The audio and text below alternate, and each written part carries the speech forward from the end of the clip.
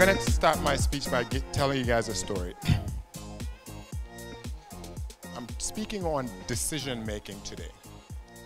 Before I go into my lecture, I want to set some ground rules. Is that fair? Ground rules. Can we agree that God loves every human being on earth equally? Can we agree? Dr. Ramunjai is here. She knows that every human being who's born, conceived, spends 9 months, sometimes shorter, sometimes longer, in your mother's womb. And you're born with all your faculties in place. You're a mathematical miracle. Is that a fair statement? Every single person in this room, you're a mathematical miracle. Because for the 9 months, one wrong calculation in how you're supposed to grow, something could go wrong. So the moment you're born, you're a miracle. You know what happens next? Everything after you're born, a miracle, is a collection of your decisions. Every human being that you meet, no matter the circumstance, what they become in life is a representation of their decisions. Their decisions. While you're under the care of your loved ones, because you're unable, it's their decisions that affect your life to a certain extent. But the moment you're old enough to know right from wrong, all your decisions, good or bad, will shape who you are. So there's no such thing as luck. There's no such thing as God loves us more. There's no such thing as Kidaf Ma Sirintu, Kimung Manjiri. I was born poor. I was born with a silver spoon. It's decision making. So our country is a reflection of our decisions. Gambia, since 1956, 65, sorry, to where we are today, we're a reflection of our decisions. Our leaders, their decisions. Young people, their decisions. Middle-aged people, whatever that is, because Gambia, there's no in-between. Elderly, their decisions. We're a reflection of our decisions. So when we're talking about decision making, it's in the moments of your decision making that your destiny is shaped as a human being, good or bad. So my whole purpose today is to at least walk you guys through how I think decision making not only affects our lives, but the institutions that we belong to. But just remember that God loves every human being. It's 4 o'clock, 4:30 when we started. Arguably, it's the most productive hour in the Gambia right now, at 4:30. So the fact that you guys came here was a decision. When you arrived, the people that sat in front, that was a decision. What the clothes you put on, that was a decision. The 30 minutes that you guys had before the lecture start, people that were on Instagram, Twitter, or reading class notes or doing something, that was a decision.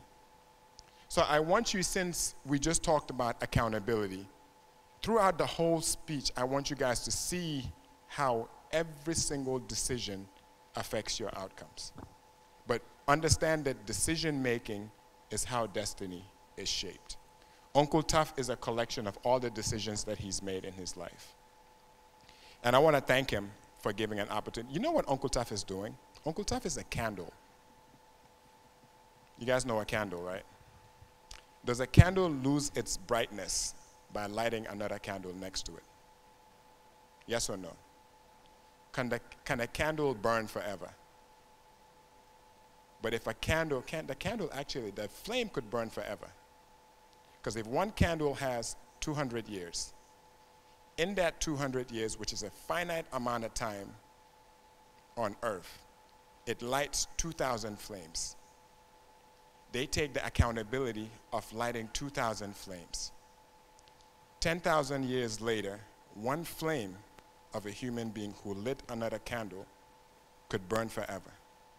Which is why the speech that you guys heard when it says, to whom much is given, much is expected. The TAF Leadership Academy is where candles are lit. So you guys have a responsibility to keep Uncle TAF's flame ablaze for generations to come. Because this is the future of Gambia.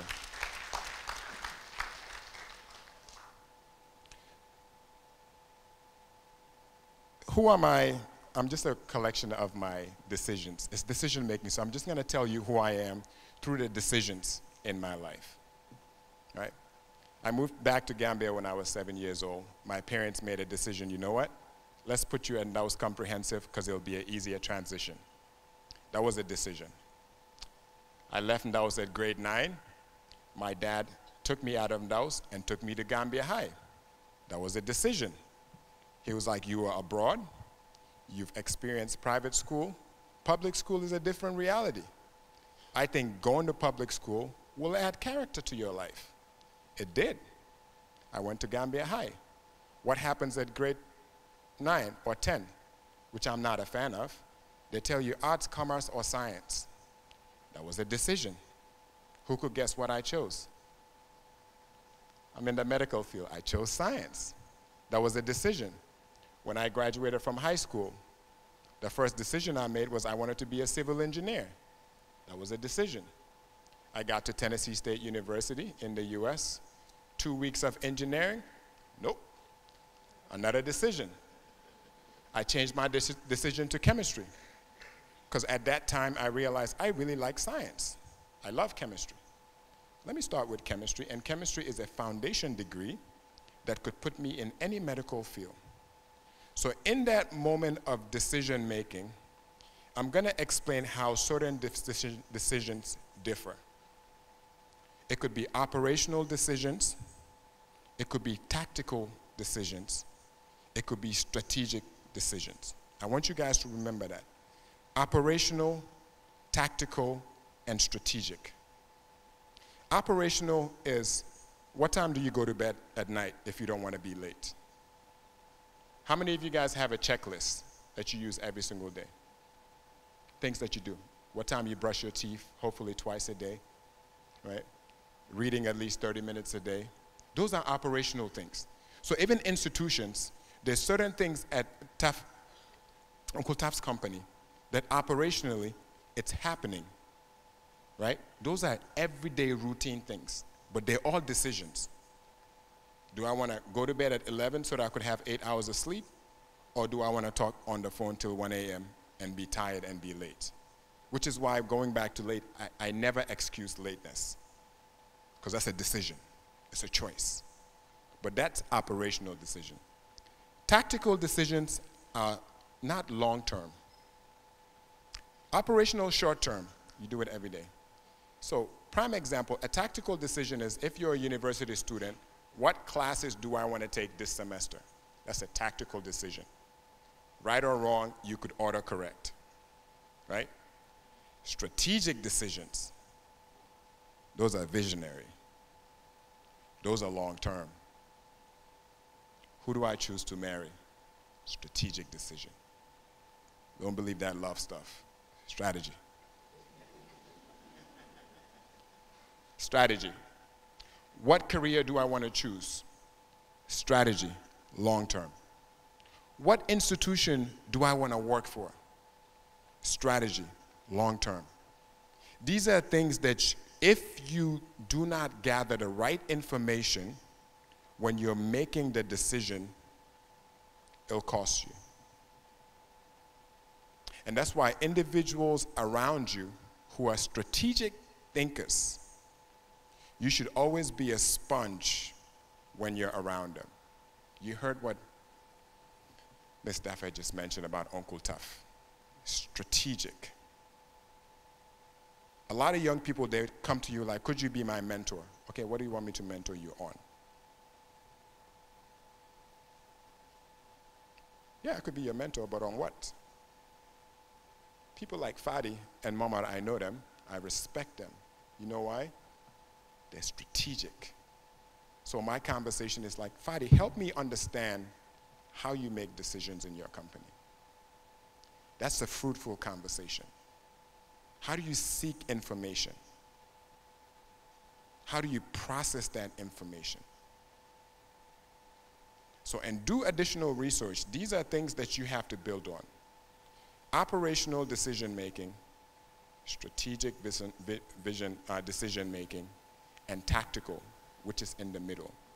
If we had anybody in the military right now, they'll tell you the military specialize in tactical decision making because they have to make decisions sometimes with incomplete information, which as a leader in institutions, everybody will tell you, I know I'm not the best decision maker.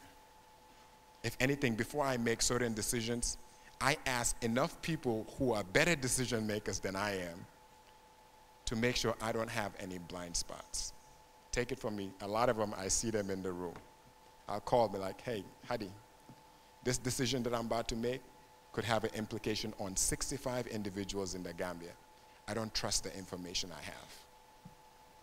When was the last time any one of you guys, before you made a critical decision in your life, looked in the mirror and knew you did not have the information to make a decision and stopped before making the decision? By a raise of hands, anybody who practices that? This is something I really have to do. I really think I want to be a doctor. But you see Dr. Ramujai every single time and you never ask her, how did you choose to become a doctor? Information. I work a lot with young people, so I know every single tendency that people used to tell me about before I came to the Gambia. Whew, I thought they were dialing it down. We're not hungry for information. We're raised in a very centralized decision-making culture. You guys know what centralized is? We sit on our hands and wait to act. All a decision is, if I walk up, I could go right, I could go left. If I know this path leads to good things on the other end, this path is uncertain, I have to make a decision. But as a culture, they could even show us what's here and what's here, and we'll still come to this point and wait and Uncle TAF wahaguma darada. Am I lying? Every organization, we struggle because even in our homes, it's centralized. Our schools are centralized. You sit until they tell you what to do, even if you have all the information. So part of transformational leadership, I think we have to have a culture of decentralizing decision making. And I've just transitioned from the tactical, strategic, and operation to talk about two different things: centralized decision making and decentralized decision making. Any institution in the world that functions well has a decentralized decision making scheme. A lot of things that doesn't work about Gambia because one person who has to sign a check could hold up a process for 10 business days. Because Tobaski happened on a Wednesday, Gambia, you know we love our public holidays, so Monday was salam, Thursday was salam, Friday 12 o'clock is gone.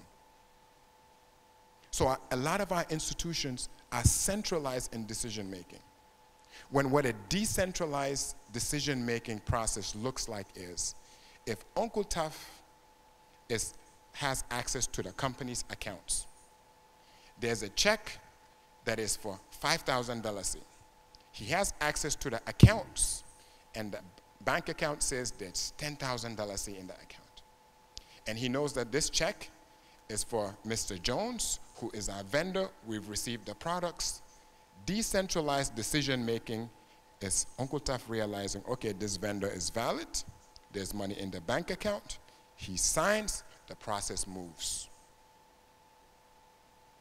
Does that make sense? Right?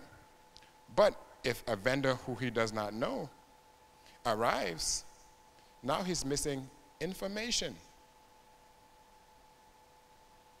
So So in that moment of decision making, he cannot proceed until he gets what? Information.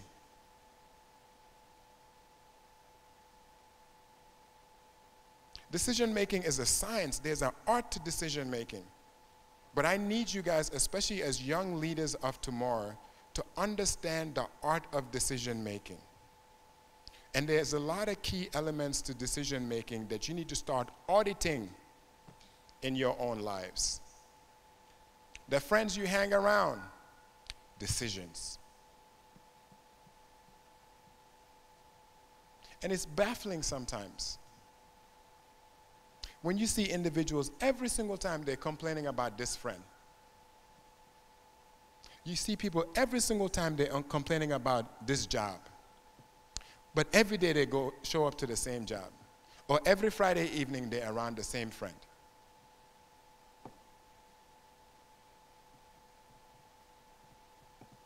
Are they held captive? Or are they just making the decision to keep them around? So you guys see how accountability and decision making is like peanut butter and jelly. They go together. Audit your lives.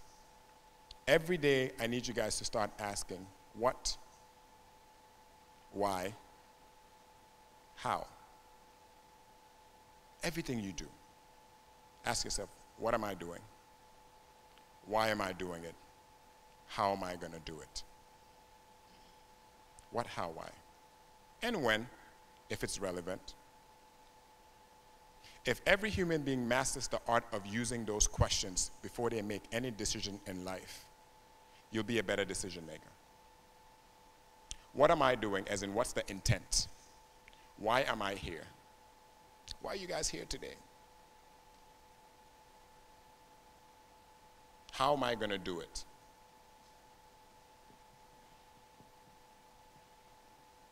Just ask those questions. It makes it a whole lot easier. Something else that I'm going to touch on when it comes to the art of decision making is choice. Who knows what's the difference between a decision and a choice? What's normally missing is information.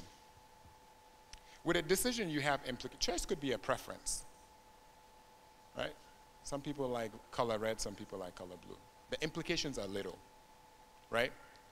But decisions, when you have multiple options, right? The decision on which option to choose or which direction to do has implications on the other end. That could be positive or negative. Does that make sense? A decision, whatever you decide to do, on the other side you have multiple options. On the other side of those options, it could be positive, negative, or neutral. So what happens when you get to that end and you find out what the outcome is? Who knows what's next? You analyze the outcome.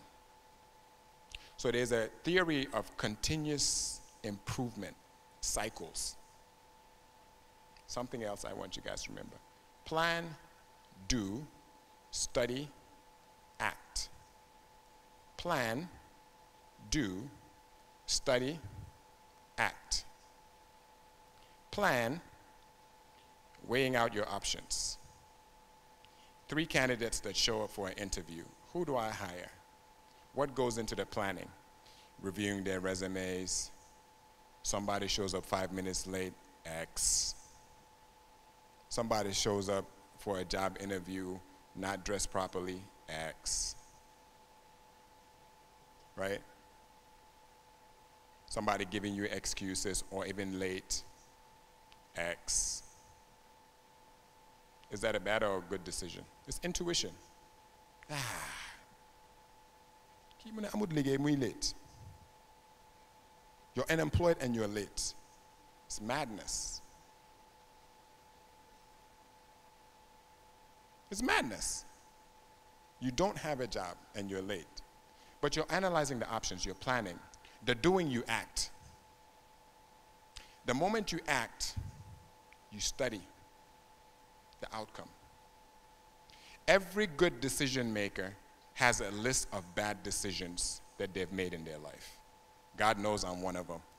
Some people who really know me when I was a child would tell you this guy has turned out to be a fine gentleman, but God when he was young.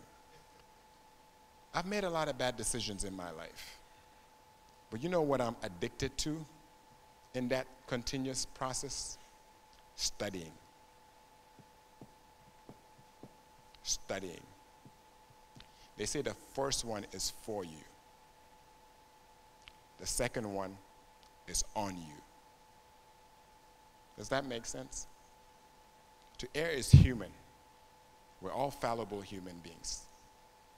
But the first one is for you to learn, to study, to reflect, to be honest with yourself. If you do that properly, the second one could never happen. Because the moment you come to a point of decision again, what have you done? You've studied.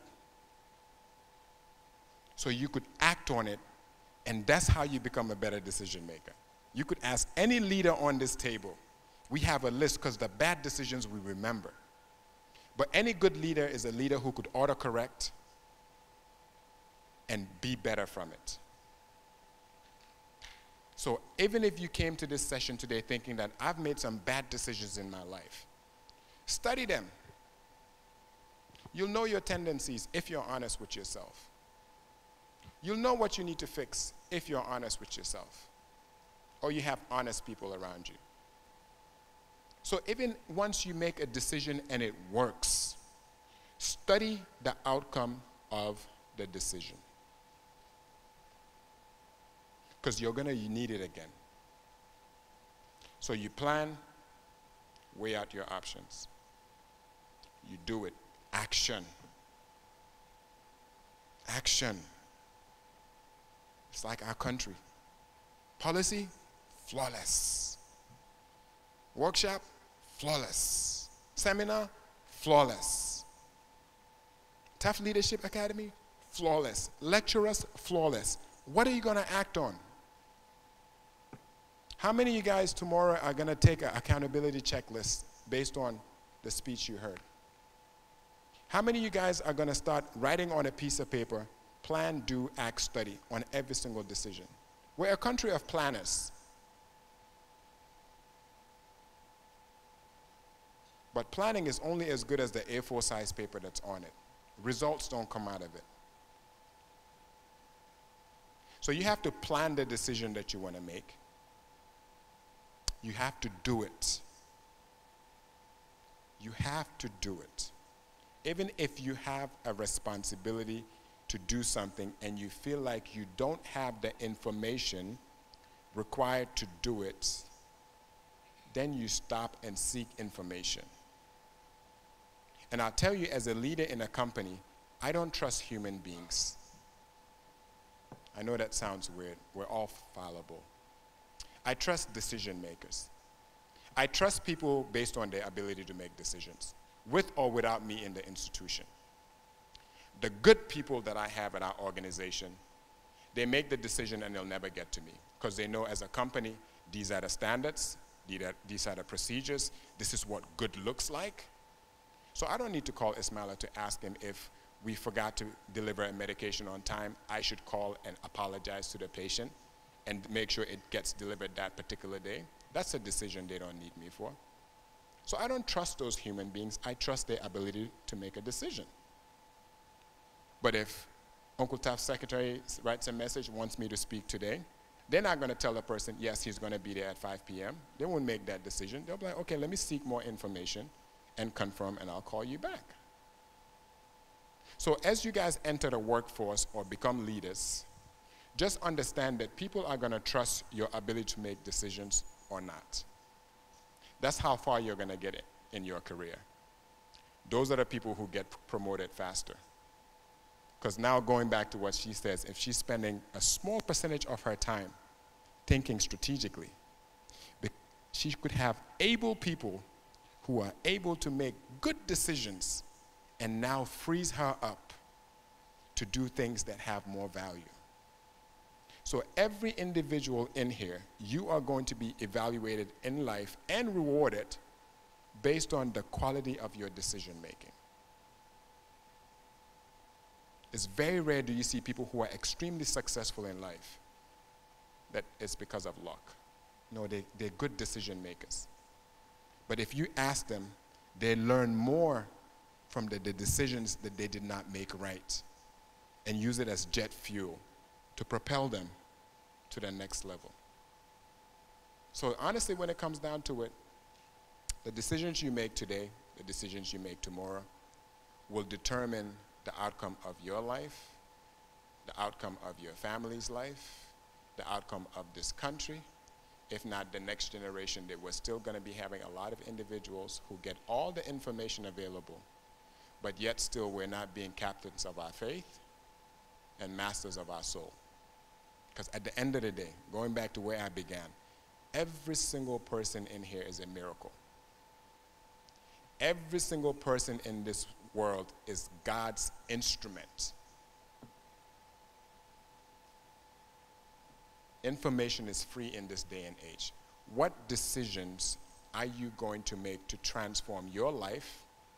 You transform your life, you transform your family's life, you transform your nation's outcomes. It all comes down to your decisions that you make as well. And have character. Once you understand what your moral values are, decisions become easier. You guys know that, right? As an adult, the moment you establish who you are and what you're not, decisions come easy. Because you have a code. And you guys remember I talked about this when I was on Uncle TAF's Hub. Age doesn't matter. I'm glad Ajikuma mentioned what she did. I think more young people lack discipline. More young people look at accountability as oppression. I'm not old. I'm telling you my lived experiences. The average Gambian young person sees accountability as oppression. The average young people thinks entrepreneurship comes before apprenticeship. You could see a 25-year-old Gambian who has had 10 jobs because we are addicted to instant gratification. Our brain is wired for instant gratification. I have yet to meet a Gambian who is under 28 who has had less than two jobs in the past 5 years. Fadi knows, because they leave Fadi, they see Innovarx, they put in an application. They just job hop. So what moral character are you going to instill to guide your decision-making process? Because once it's known, your institution is always a reflection of the leader from a moral character standpoint. So at Innovarx Global, any flaw in my moral character will be embedded in the company's DNA. So which is why my leaders make decisions now based on what's the understood element of my moral character. That's one thing I want you guys to go home with. Once you understand what your moral character is, decision making becomes easier. And we will be a reflection. Even if I'm 80 years old, the fate of this country will be left in the hands of our decision makers. And that's you guys. I thank you guys.